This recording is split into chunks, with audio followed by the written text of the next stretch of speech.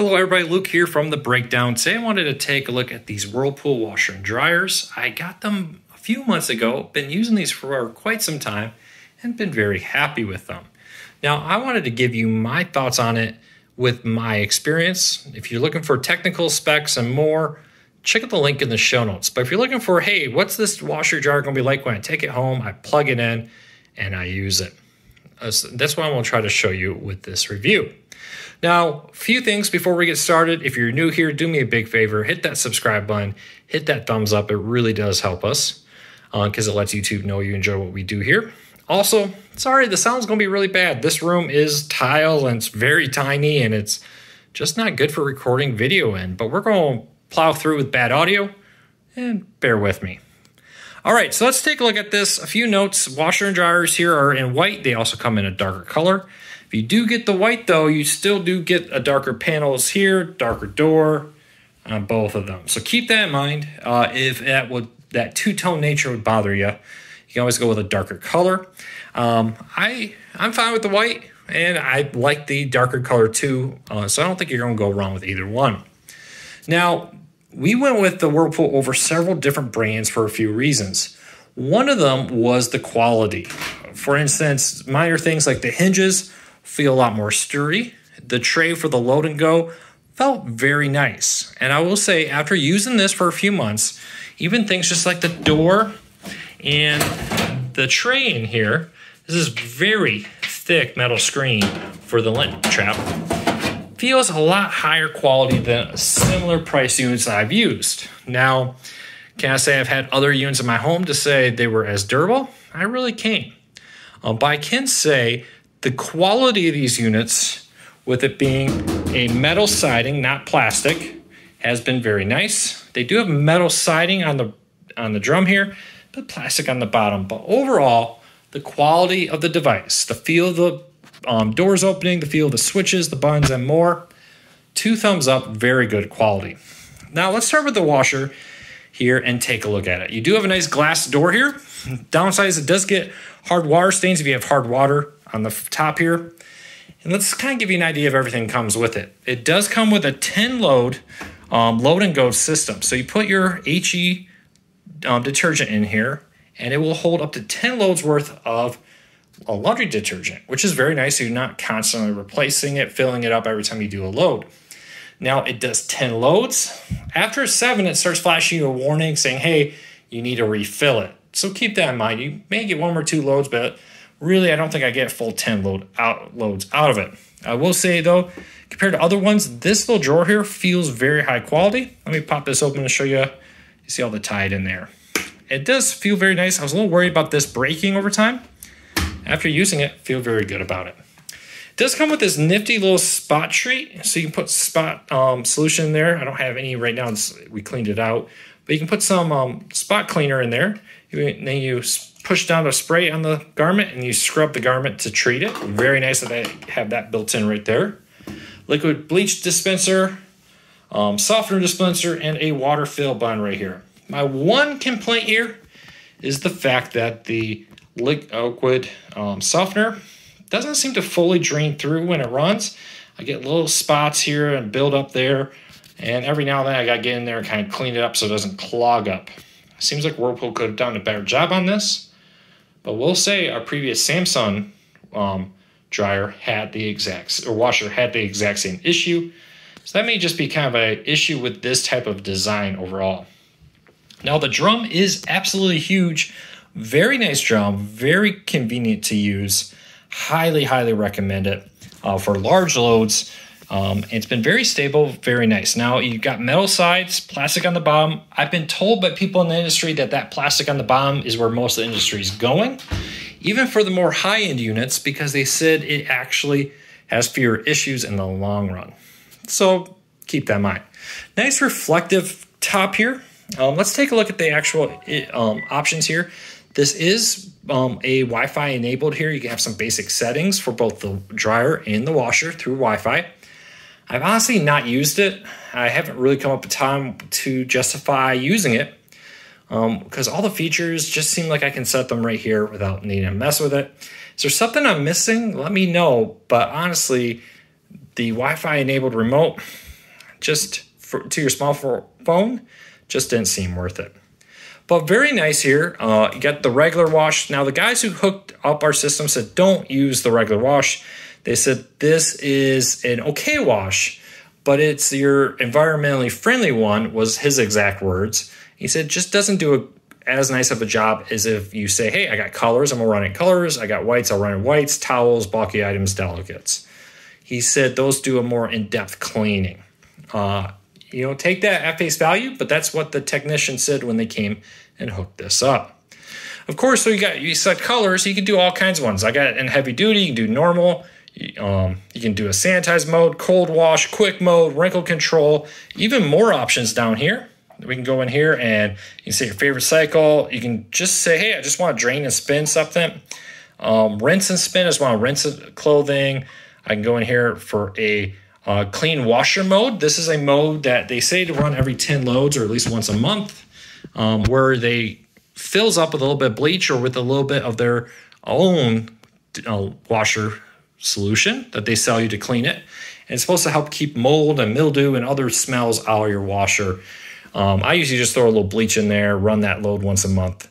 So it's pretty nice. So let's jump back to, there we go, none. And then you got all kinds of other things. You can adjust the pre-soak. You can select extra rinse in here. If you want that, you can turn on and off pre-soak, how long you want the pre-soak. Tons and tons of options on here. Delay start, as you expect. You can even mess with how dirty it is. You can say, hey, it's heavily soaked, extra heavy. It's lightly, I just need a quick wash, normal, more. Temperature, spin speeds, depth of water, you can manually set that or let go automatic. And here's one to pay attention to, fabric softener. Now this one right here will allow you to manually go in there and turn on and off the fabric softener. Now be careful, if you load fabric softener and you don't have it running, your fabric softener will eventually dry up, so keep that in mind. Overall though, very nice system. Very happy with it. Very easy to use controls here, even though some of them are a little hidden, where in other washers you would have a lot of other buttons and systems on here telling you what to do. This one just has them all hidden, some for less likely to be used ones like the spin and drain only mode. So keep that in mind, but overall, very nice, very easy to use system.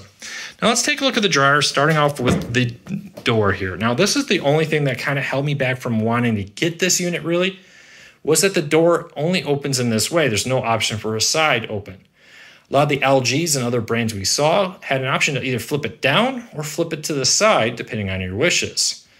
This doesn't bother me too much, but I do know people who absolutely hate it. I have family members who are not a fan of the fact that they kind of have to reach over the door because it is a very deep. I'm reaching all the ways in, I'm about 6 foot tall, and I can't touch the back door there.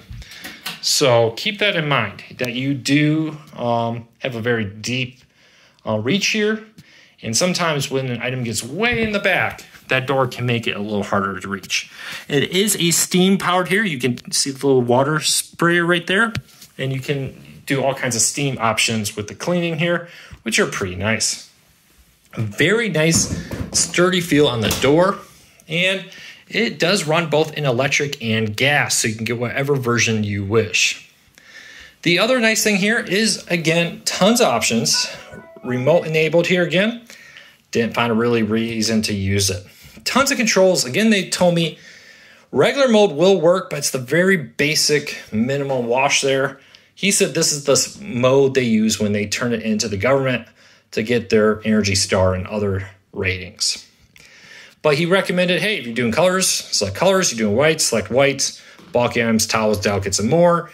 That gives you more direct control over the actual drying. It is a sensor dry. It will go in there and tell you exactly, detect the amount of moisture that's in the unit and run, in theory, only until it no longer needs to be run. So let's kind of take a look at it. So I'm in colors. You can get sanitized with steam in here. You can get time dry where you say, I don't want to mess with the sensor. I just want to manually set that, which is pretty cool.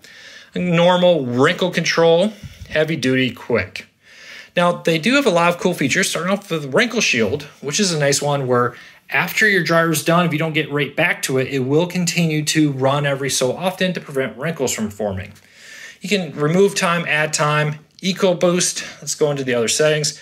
You can select your favorite cycle here, and that's about it. So if you have a favorite you always do, you can program it that way. You can control your different steam options, stack, reduced, steam and reduced stack, and other options in here if you are looking to use steam with it. So, and then you have steam refresh, where you can throw a garment in there and help get it cleaned up and refreshed without the smells using steam. You can mess with your temp in here. Of course, high, low, medium, high, and high. Drum light, you can mess with that, turn it on and off, and other basic sets here. Now, overall, again, not all the options may be as apparent on some washers. Some will have a more complicated user interface. I do like the clean, crisp look of this, where you can set your basic controls and then mess with the additional settings down below. So overall, I would say I recommend these. Now, any negatives? There's just one. And even though these are very well built metal, when I'm up here and I'm leaning in to get something, this really gives way. I'm not sure if that's something I should be concerned about in the long run. After months of using it, hasn't really been an issue. I am concerned though that when I lean in to grab something and I kind of put pressure on this, it seems to give a lot and creak and groan, which worries me it may break over time. But overall, that hasn't been a problem. The features are easy to use. It does a good job of both cleaning and drying my clothes. Now, if you use the right settings, if you put a ton of very bulky items, you run on regular, don't be surprised if it doesn't dry your items. For instance, a massive load of towels, but using the bulky items one did seem to always dry my towels correctly, for example. So just keep that in mind. The days of just turning your dryer on and turning it to run and then having it dry everything are kind of gone.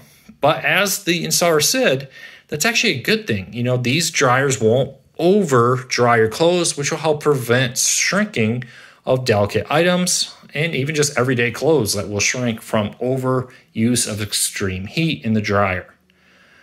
Washer, very similar. Very happy with the cleaning mode on it. Both the whites, colors, bulky items, delicates, towels all seem to work great on the settings. They do a good job washing it. I've never had an opportunity where I said, man, I got to rerun this because it doesn't seem like it got cleaned. As long as you don't overstuff it, you should be fine. So overall, 2 thumbs up. Really like these units. If you have any questions, let me know. And I'll put a link to them down in the show notes down below. If you're new here, do me a favor. Hit that subscribe button. Hit that thumbs up. It really does help us because it lets YouTube know you enjoy what we do here. Thanks for your support. I really appreciate it.